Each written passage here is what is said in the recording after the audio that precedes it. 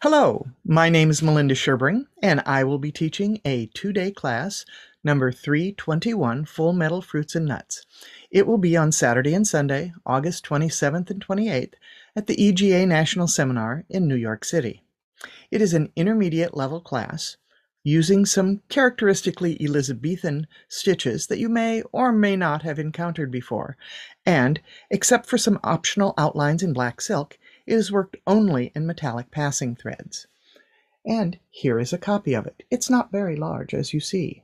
Now I'm going to switch to a close-up version using photographs because the light here sparkles too much to be able to see too much.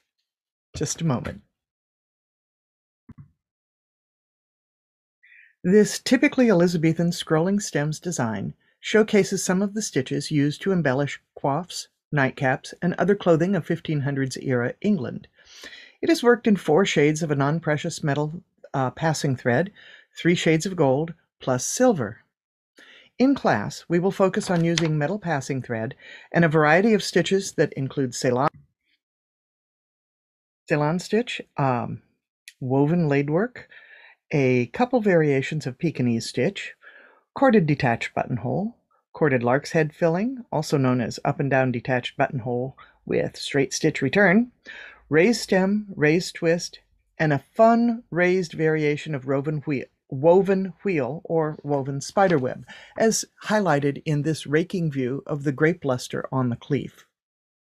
Grape cluster on the leaf.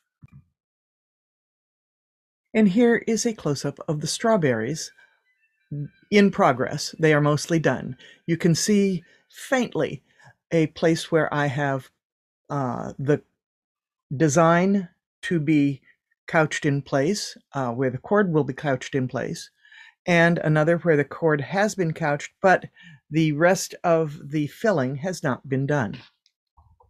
As intermediate stitchers, I expect students to have at least a passing familiarity with couching, as well as blanket, chain, satin, double running, and stem stitches. We'll cover those in class as well. Pre-work is to transfer the design and mount the linen on stretcher bars.